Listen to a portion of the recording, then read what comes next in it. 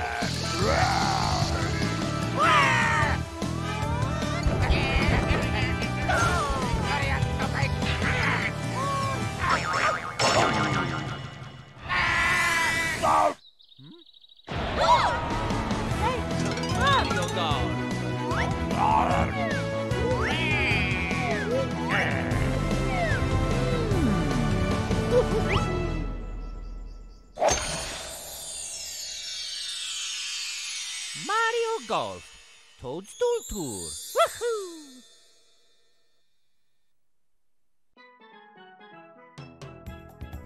Alright, what is up everybody? My name is Jeremy, also known as JayJugular today, and this is not a new Let's Play, this is not a playthrough, this is not a walkthrough, this is not a co-op, this is not a collab, this is something that I'm finally doing by myself, something that I haven't done in a while, is actually do some footage on my own, other than Crash Team Racing Nitro Fuel.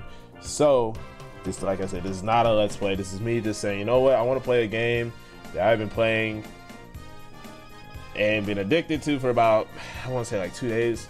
Literally been playing this shit non-stop on top of Animal Crossing, trying to like do some shit on there. I actually just unlocked terraforming today, off topic as fuck, and also playing Mario Golf on the Gameboy Color because I've just been addicted to Mario Golf lately, and I don't know what the fuck, why the fuck that is. When Final Fantasy VII Remake comes out, a lot of shit is gonna go to the wayside for sure. But for right now, my big general picture, big focus is on recording Mario Golf Toadstool Tour for you guys. Why am I recording this game?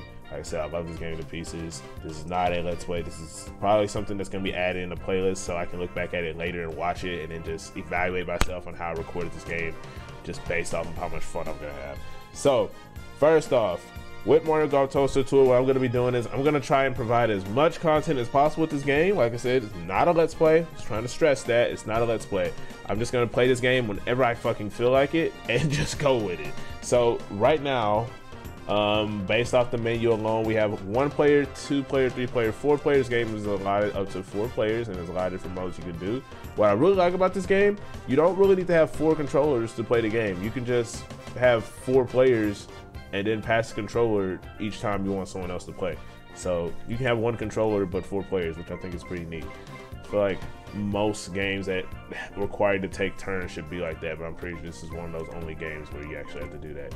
Lessons, if you're new to the game, continue, and I think the only continue thing I have is nothing. Okay, cool. And options and the link thing, which is super cool. Let me show you guys something real quick. No, I don't need lessons. I'm cool, Toad. I got this. So I just got this game back from back home.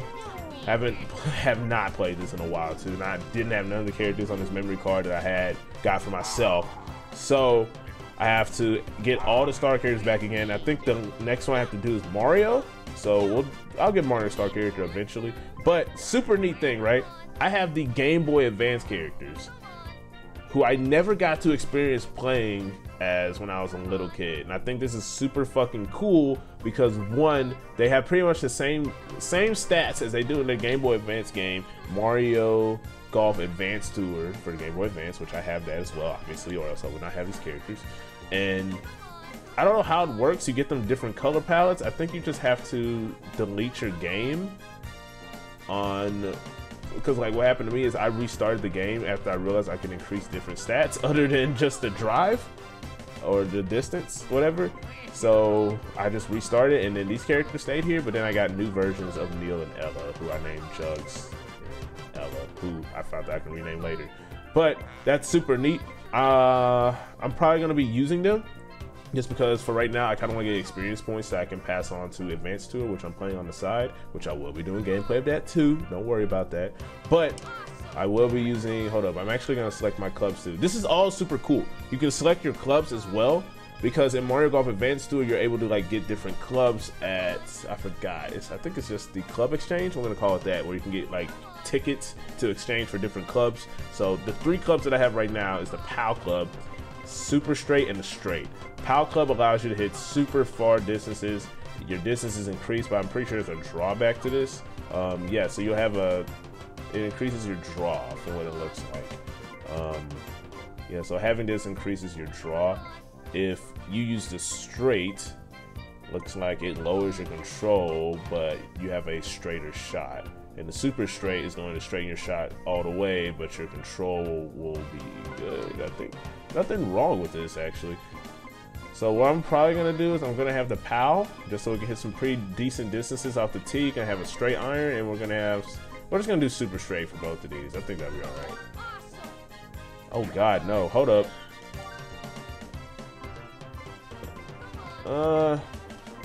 I really don't want Neil to have a super intense draw. That is like the one thing I just don't like. You know, we'll just have Straight. Super Straight, and then POW. We'll just invert it. How's that? Yeah, that's a little bit better. I can deal with that. We're gonna do the tournament mode, and you see I've already unlocked most of these courses, but I have not gotten a lot of trophies with Neil, so we're gonna knock that out. I already know this part is getting a little bit lengthy now, but you know, I don't care. It's whatever. So I want to give a quick shout out for one of my favorite YouTubers I like to watch whenever it comes to getting inspirations to do games. Shadow Mario, I forgot the number. I won't say it's XLI. But he doesn't really do a lot of videos these days. From what my buddy told me, he's a school teacher. So, I mean, if something else takes priority over YouTube, it's clearly understandable. I'm only moving like this just because I don't want Boo to fucking annoy me.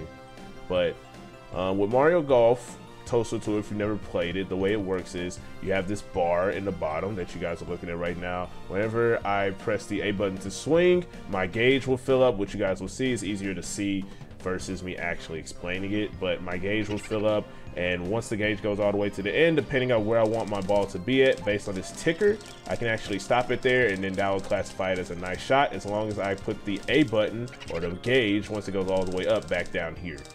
So it's kind of hard to explain this off top, so I'm just going to probably do a nice little swing in a second.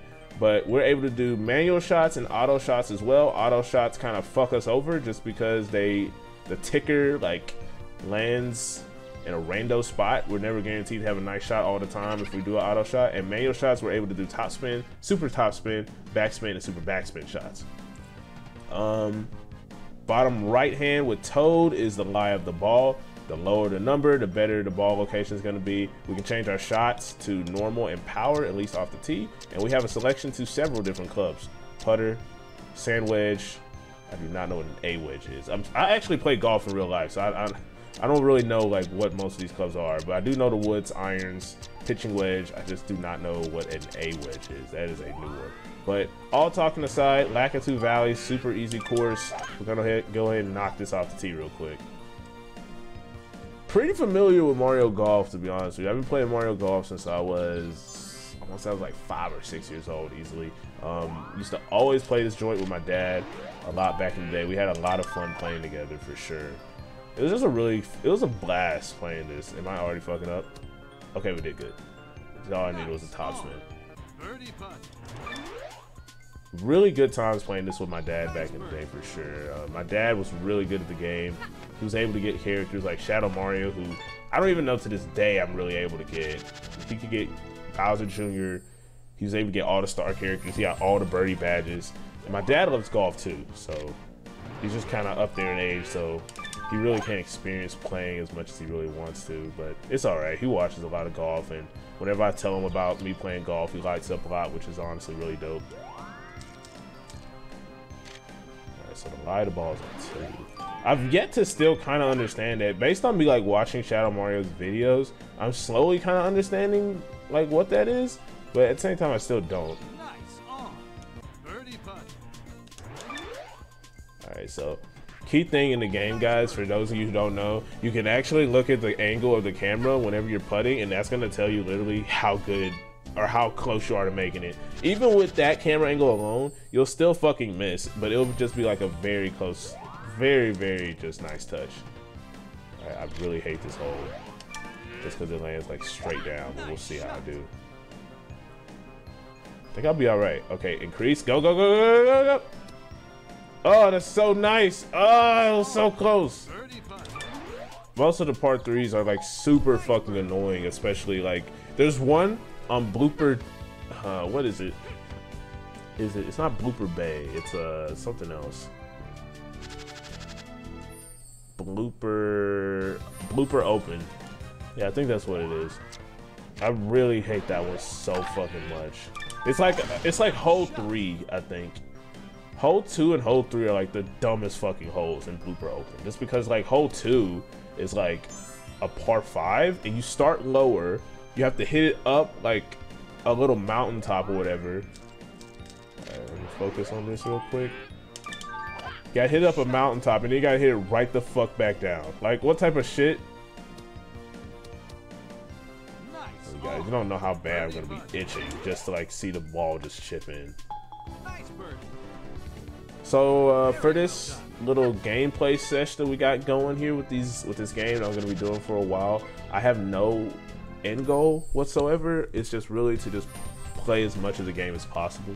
If this turns into a let's play, you guys classify as a let's play, by all means do whatever makes you feel comfortable. I'm not gonna call it a let's play though, but I'm just gonna try make an excuse to like actually play this so that way I can like level up Neil and Ella in the game whenever I go back to play it.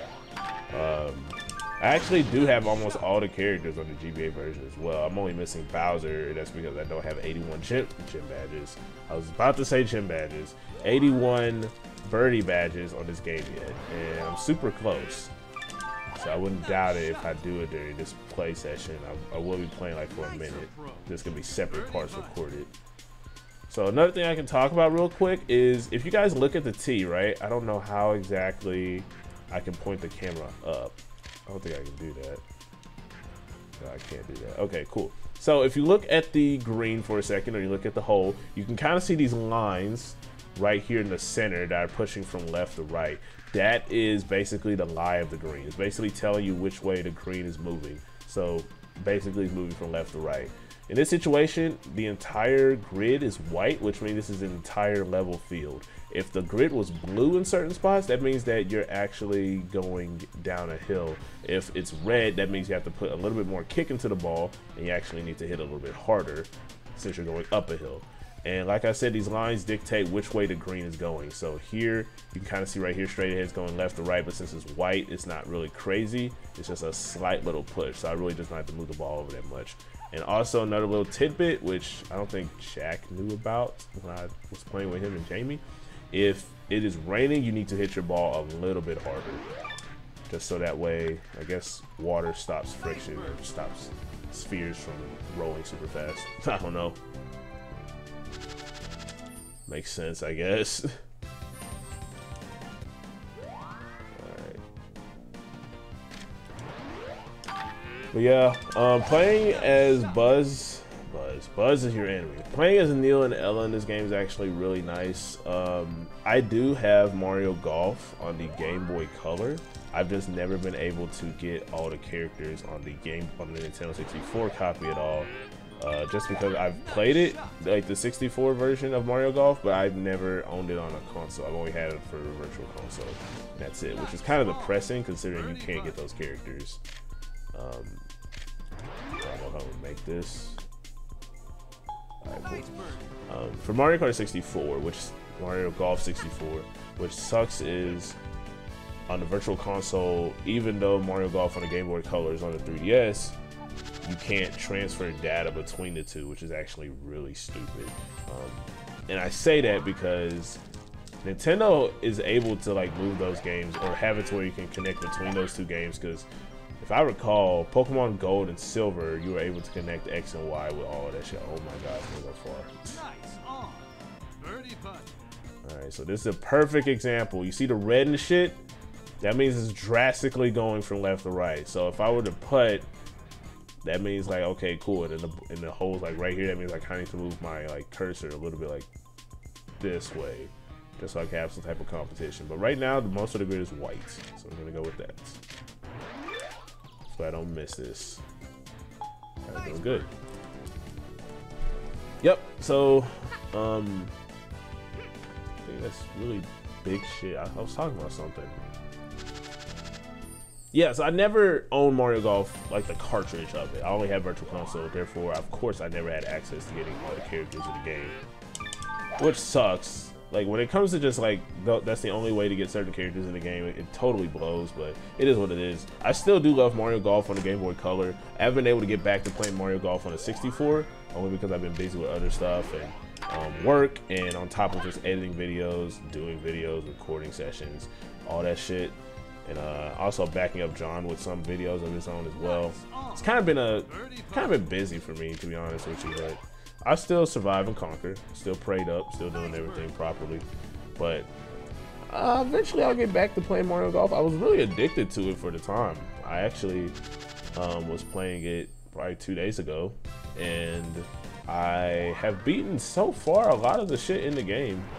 I think I've gotten up to probably the links, which is the 4th course in the Advance Tour and their rivalry, Neil and Buzz. Super cool. Nice shot. And like, I guess if someone was asking me like, hey, what's your full review? Like, is this your favorite GameCube game? I was thinking about that today, funny enough, and I was like, honestly, Mario Golf is like the best game on GameCube. It's super fun. Like, you just look at all the cool shit that you can do in this game, and just describing the game as a whole, it's super fun, because what other multiplayer game allows you to just pass the controller between all 2 to 4 of you? I mean, I just think this is really neat. I also saw like on Mario Golf for the Game Boy Advance, you're able to do that too. You just pass on the Game Boy Advance, which I think that's so cool. Like, I don't know, I just really like the game. Golf is a very interesting sport to me. I really suck at it, but I have my fun when I can. Alright, so the lie is gonna go from right to left. I'm going to shoot right here. I'm pretty sure that's not gonna land properly. Where is this going? Oh my goodness gracious. We can go for par. God forbid. Oh my god. God forbid I even try this. Oh, I was close. I actually got a putt today, and I was like, holy fuck, I actually made that shit. Alright guys, so for right now, we're not quite at the turn, because I kind of passed that already. We're going to go ahead and stop here. We'll do the continued back 9 holes of LAKITU Valley in part 2. Thank you guys for watching. Don't forget to like, comment, share this video, subscribe for more Mario Golf and also other videos that are featured on this channel as well. I'll see you guys next time.